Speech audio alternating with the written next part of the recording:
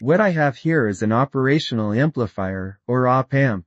So far, I've only used it in one project, a walkie-talkie, but op-amps are super versatile components. They can be used as variable gain amplifiers, voltage comparators, oscillators, and in many other applications.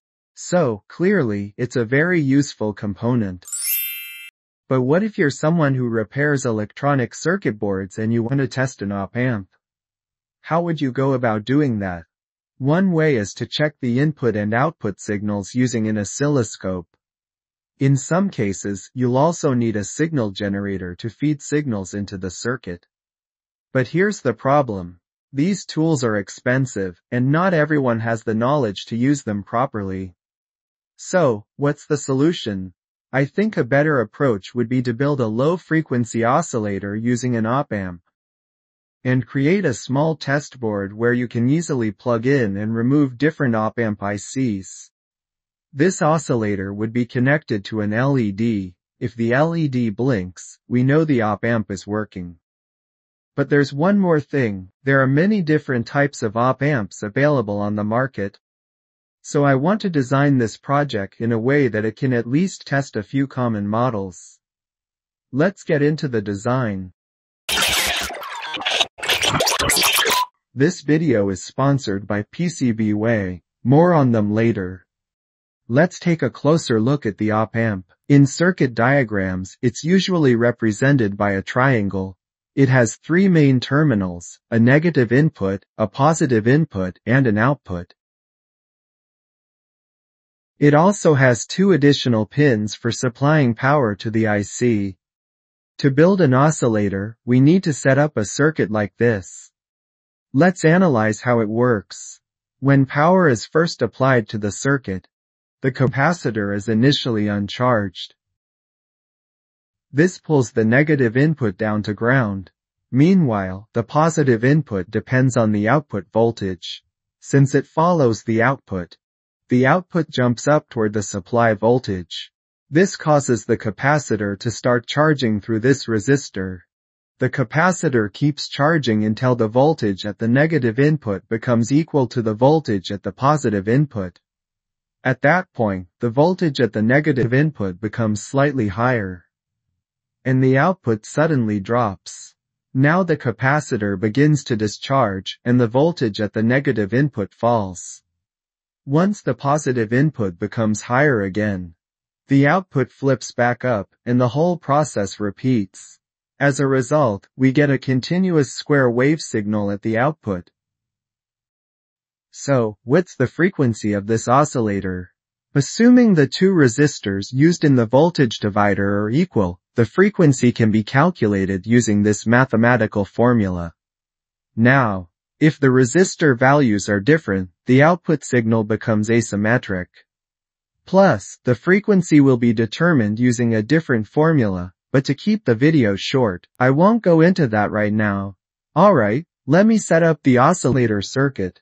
One of the most common op-amps is the UA741, so we'll start with that chip.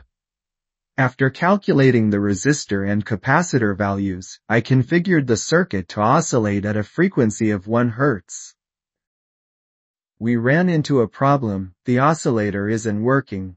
But the reason is actually pretty simple. The op-amp needs a dual power supply. Normally, that means you'd need 2 adapters to power it properly. But there's an easier workaround.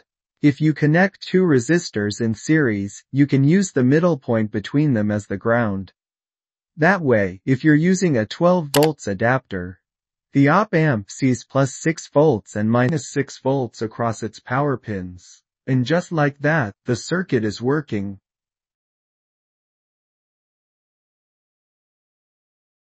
It even works with a 7.4 volts power supply. Now, some op-amps have a different configuration compared to the classic 741, because they actually contain 2 op-amps inside a single chip. That means I'll need to design a separate tester for those kinds of ICs as well.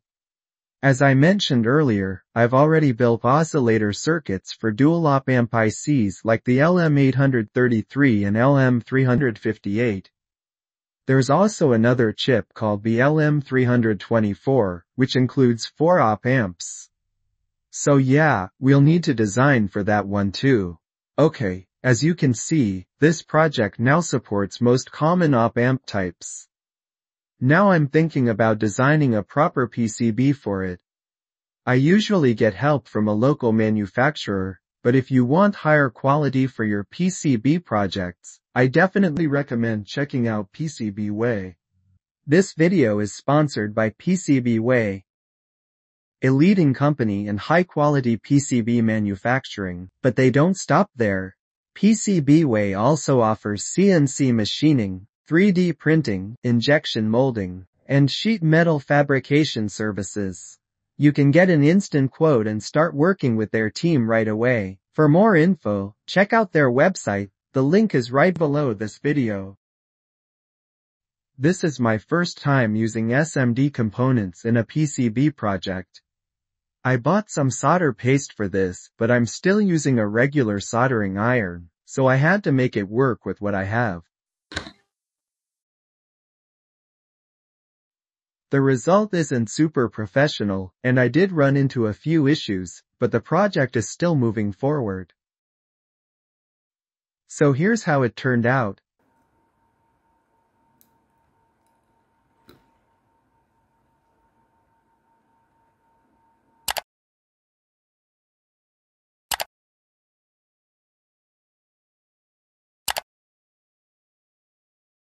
Unfortunately, this LED isn't working because there was a broken connection right here, but I managed to fix it. Thanks so much for sticking with me until the end of the video. If you enjoyed it, please give it a like.